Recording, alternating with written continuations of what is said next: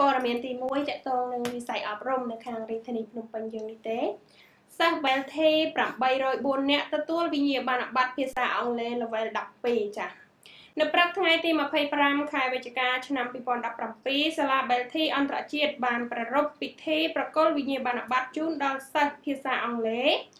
ទូទៅ Level 12 ចំនួនទី41ដល់44ចំនួន804នាក់នៅសាកលវិទ្យាល័យ BLT អន្តរជាតិទី1សាខាទួលស្លែងក្រោមអធិបតីភាពដ៏ខ្ពង់ខ្ពស់របស់ឯកឧត្តមលីឆេងអគ្គនាយក BLT Group និងជាសាកលវិទ្យាធិការសាកលវិទ្យាល័យ BLT អន្តរជាតិនិងលោកជំទាវលោកលីឆេងអគ្គនាយករងចាស់សូមអធិស្ឋានលោកលីប៊ុនឆៃអគ្គនាយករង BLT Group និងជាប្រធានគណៈ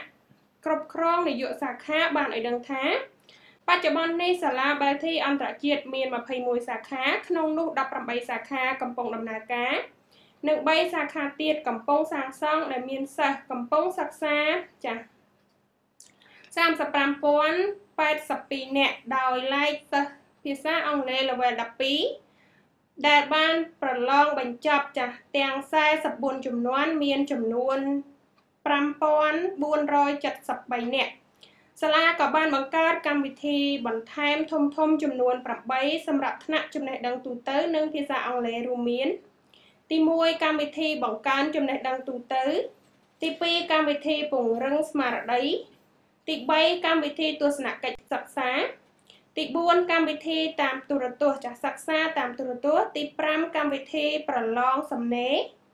ទី6កម្មវិធីប្រកួតប្រជែងគណិតវិទ្យាទី7កម្មវិធីប្រកួតប្រជែងទេពកោសល្យនិងទី8កម្មវិធីកីឡាហើយក្នុងឆ្នាំសិក្សានេះសាលាកំណត់យកថ្នាក់វិទ្យាសាស្ត្រស្របតាមកម្មវិធី STEM ចាអត់ចេះភាសាអង់គ្លេសចាអត់ចេះស្រីរបស់ក្រសួងអប់រំនឹងបង្កើតបន្ទប់ពិសោធន៍សម្រាប់ថ្នាក់ទី7ដល់ថ្នាក់ទី12លើមុខវិជ្ជារូបវិទ្យាគីមីវិទ្យានិងជីវវិទ្យាក្នុងឱកាសនោះផងដែរឯកឧត្តមលីឆេងបានថ្លែងនៅការកោតសរសើរចំពោះក្មួយៗដែលខិតខំ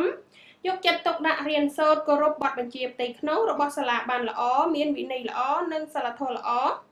មិនបង្កផលវិបាកដល់គ្រួសារនិងសង្គមរហូតទទួលបានវិញ្ញាបនបត្រនាពេលនេះឯកឧត្តមក៏បានបន្ថែមទៀតថាដោយមានសំណូមពរពីមាតាបិតាអាណាព្យាបាលនិងសិស្សនិស្សិតក្នុងឆ្នាំ2017នេះសាកលវិទ្យាល័យ BLT អន្តរជាតិបានបើកកម្មវិធីសិក្សាជាភាសាជាតិបន្ថែមលើកម្មវិធីសិក្សាអន្តរជាតិដែលមានស្រាប់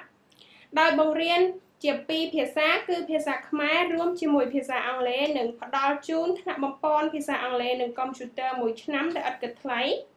ដើម្បីបំពេញសេចក្តីត្រូវការនិងផ្ដល់ភាពងាយស្រួលដល់សិស្សនិស្សិតក្នុងការសិក្សានិងទទួលបាននូវគុណភាពអប់រំខ្ពស់ក្នុងកម្រិតឧត្តមសិក្សា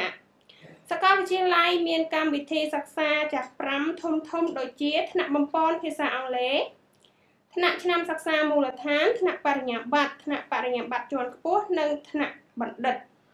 ចូលរៀនចាស់1ឆ្នាំ2ដងគឺខែតុលានិងខែមីនាដោយសិក្សាលើមុខជំនាញសំខាន់ដែលស្របទៅនឹងតម្រូវការទីផ្សារនិងការងារបច្ចុប្បន្ននិងទៅអនាគតស្របតាម